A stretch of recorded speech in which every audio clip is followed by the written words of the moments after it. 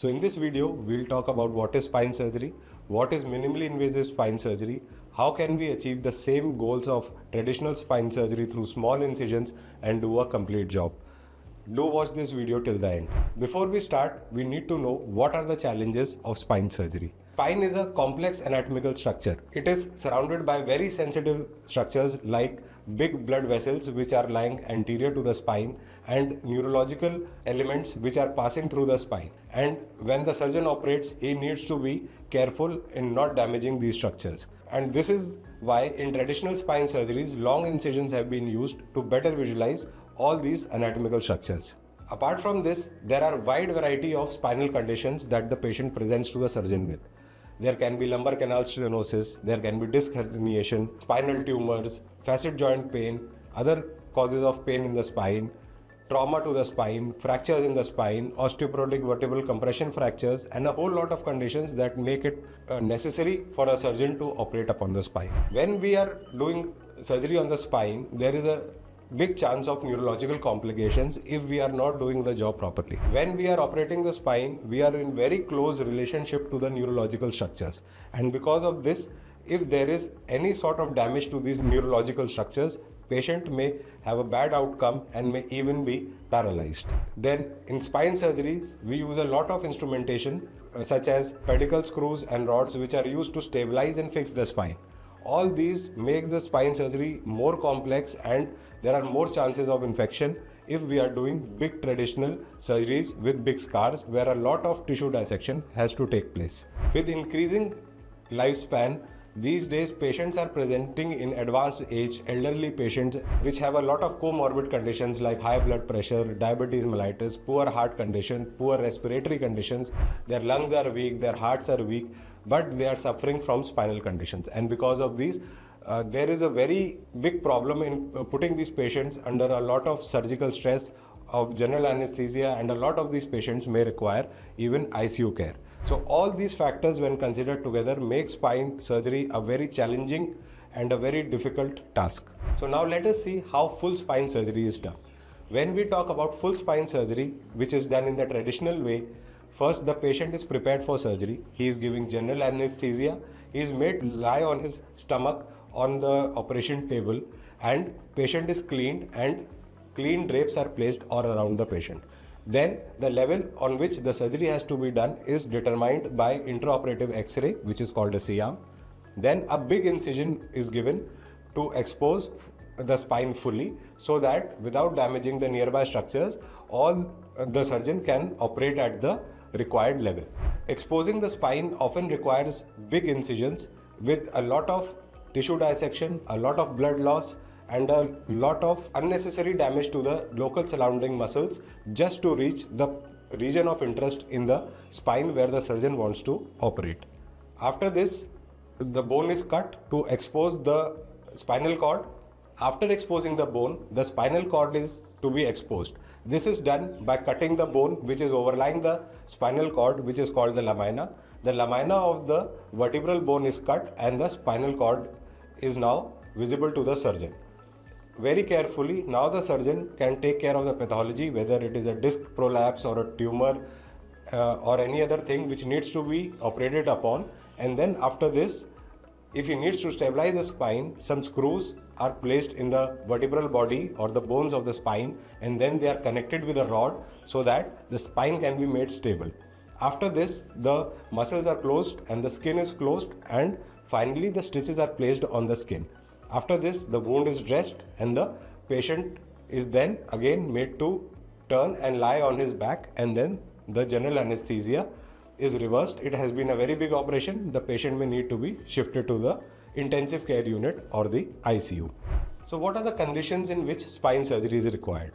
There can be spinal deformity, which is called scoliosis or kyphosis, or there can be tumor in the spine. There can be a vertebral fracture due to a trauma or due to an osteoporosis where the bones become weak, especially seen in the elderly.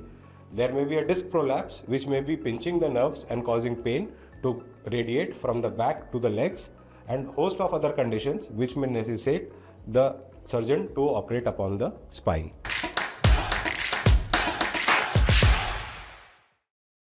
Hi, I am Dr. Varun Agarwal. I am a robotic and endoscopic spine surgery specialist.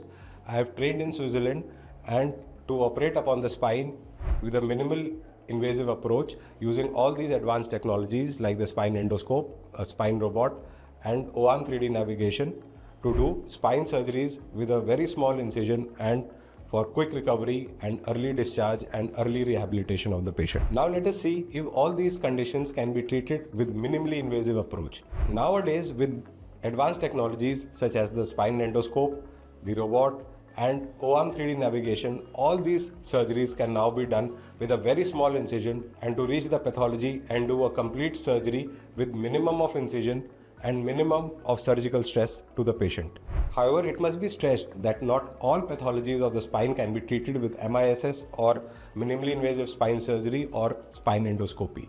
But with advanced technology such as the spine robot, the spine endoscope and OARM 3D navigation, we are able to treat a majority of these conditions with the help of minimally invasive spine surgery and give better outcomes than the traditional surgery. So what are the conditions that can be treated with a minimally invasive approach when we talk about spine surgery? Most of the pathologies, disc prolapse, which is pinching the nerve, a small spine tumor, vertebral fractures, maybe due to trauma or maybe due to osteoporosis, or even some suitable spine deformities can all be addressed with a minimally invasive spine surgery approach. Hi, I am Dr. Varun Agarwal, robotic and endoscopic spine specialist. I bring you the latest information in back pain and spine surgery. Please don't forget to like and subscribe to the channel and click the bell button. How far have incision lengths decreased in spine surgery?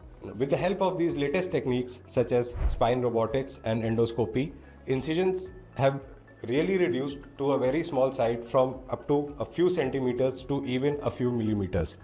With the help of an endoscope, we can do surgery even of the incision size is less than the tip of my little finger. With MISS, we can do surgery from 10 millimeter to up to 20 millimeters of incision. The patient just gets small incisions on the back through which these advanced instruments are introduced and the pathology which is to be operated upon is operated inside the body. So what are the advantages of minimally invasive spine surgery? When we talk about minimally invasive spine surgery, we give very small incisions on the patient's back through which advanced instruments such as the spine endoscope, the tube retractor system or a spine robot is used to insert the instruments inside the patient's body and do in detail the surgery at the required area without damaging the entire surrounding structures. Like I have mentioned before, in traditional spine surgery, just to expose the spine, we are forced to remove a whole lot of healthy tissue just to reach the required area. With the help of OARM 3D navigation and robotics, we are able to precisely localize even before giving the incision where the pathology is, and we directly approach that pathology through a very small incision on the back, which may be even as small as the tip of my little finger or up to 8 to 10 millimeter. Once we have localized the pathology in the spine, we give a small stab incision on the back which is up to 10 millimeter to 8 millimeters through which these instruments are introduced and spine surgery is then done. The advantage of using all these techniques is that a lot of normal tissue which otherwise in traditional surgery has to be damaged to reach the exact area where the surgeon wants to operate, all that is not done. We just split the muscle rather than remove the muscle over the back which is attached to the bone and just reach the pathology directly. Because of this, there is lot less tissue damage, very small incisions, healing time is remarkably shortened. Patient can even be sent home by evening because the recovery time is very less. There is very less bleeding. Patients sometimes don't even have to arrange post-operative blood. They may not need even ICU care.